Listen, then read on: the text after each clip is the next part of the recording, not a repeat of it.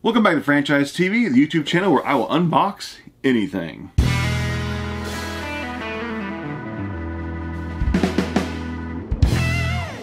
Today I actually have a $100 comic book mystery box from the company Torpedo Comics. A couple times a month they'll release mystery boxes, and so far I haven't been too impressed with them. Majority of people also not been very too impressed with them. But I keep buying it because why? On this channel, I'll unbox anything and I'll keep unboxing stuff, even if I don't like it. Because why? I do it for you guys. Let's unbox this. So, $100, there are a slim possibility of getting out something worth a lot more than what I paid. So how Torpedo Comics works is I think you get something like 8, 7, 8, 10, 5 something comics in this box. If you got one of the big hits, there will be a Polaroid picture taped to the top of this lid on the inside. No Polaroid, your box is a stinker. Polaroid, you got a good box. There's only pretty much like maybe 10 top hits, maybe, out of like 300-400 boxes sold. The odds of getting out a decent box are very, very bad. But this time, this is actually the 2.0 box. I only bought one of them because I don't want to waste too much money. It's $100 for this box. And you'll honestly get probably about $34 worth of comics back. The sticker prices on these comics, yes, will be like $100. But the prices on the comics are Torpedo Comics in-store prices. You get it? In-store prices, not actual real value. So here we go. I am not going to actually look on the top of this lid until the very end of this video. Because pretty much if you look at the top of this lid to start with, you know right off the bat if your box is going to be good or not. So I don't want to look. Make sure the camera can't see it. Wait till the very, very end and shut the lid. Could not see it. So we'll go back once this is all done and see if I got a good box or not. Because these comics here will not be worth $100. They'll probably worth maybe, if I'm lucky, half of that. So would I recommend, honestly, after buying maybe a 10 Torpedo Comics mystery boxes so far, would I recommend buying from them? Honestly, no, I would not. I would not recommend buying mystery boxes from this company. Just because the value just is not there. For the average consumer, you're just not going to get good value back. Of course, if you got a big top hit, obviously, yeah, you got your value back. But majority of us, you will not get your value back. So here we go. Oh yeah, the packaging is always A+ though. I mean, presentation's wonderful on these, but presentation doesn't really matter if the contents are, you know, lackluster. So here we go. First one. The back of it, they graded this an 8.0, very fine. This is, have you the nerve to face the unexpected? Trash. I don't know anything about this comic. I know nothing. They're saying it's worth $40. Honestly, I kind of doubt that. I don't see a $40 comic here. Even as an 8.0. Maybe like 15. I don't know. Here we go. Next one. They're saying it's worth $15. Challengers of Unknown. They're saying the back of it, it's a 6.5 fine plus. They're saying it's worth $15. Honestly, this one is lucky to probably be a $5 comic book in this condition. Lucky to be a $5 comic book.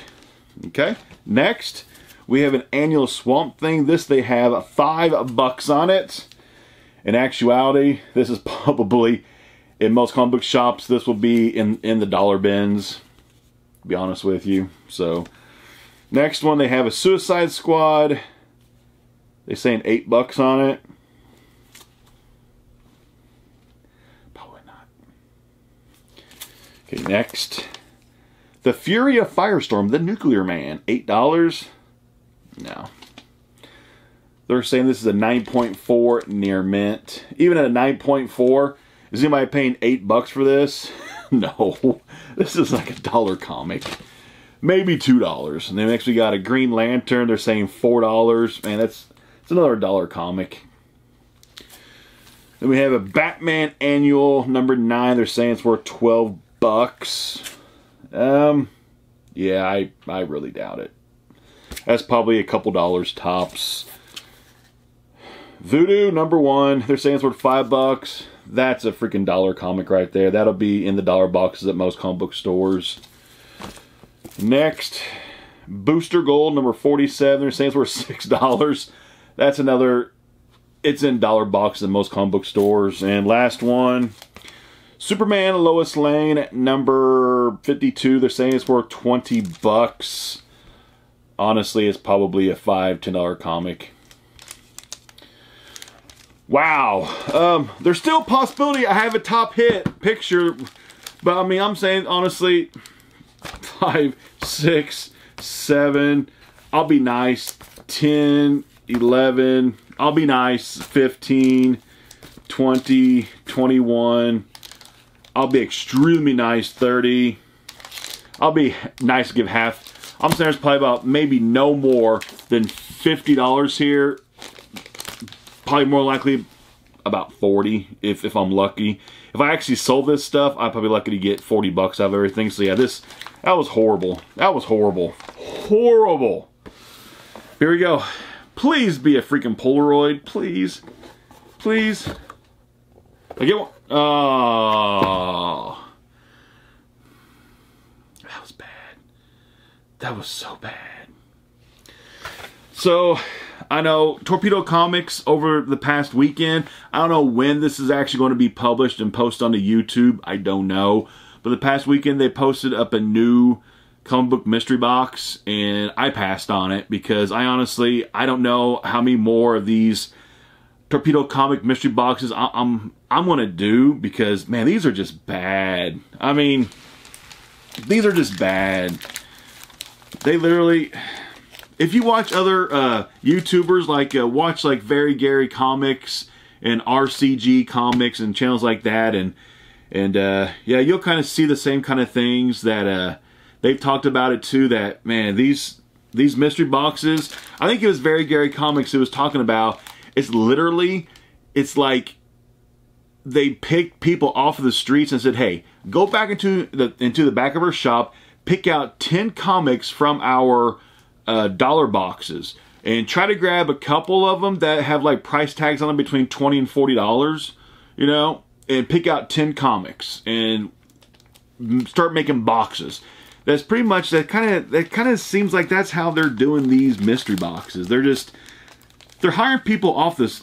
Obviously they're not, but it just seems like they're hiring people off the streets to literally just make these mystery boxes, just random, just back issues that they cannot sell. I mean, do you honestly think any comic book store in the country is selling this comic for $40? No. This is probably going to be a lucky $15 comic. But you know what? Let's find out. I'm actually going to check on eBay. Let's just see actual sold listings for this comic. What this is actually selling for on eBay. Is it actually selling for $40? Let's find out. So, funny thing on eBay, I'm looking right now on actual sold listings, not asking prices, sold. Nobody has bought this on eBay in the last 90 days. Nobody has bought this comic. Nobody.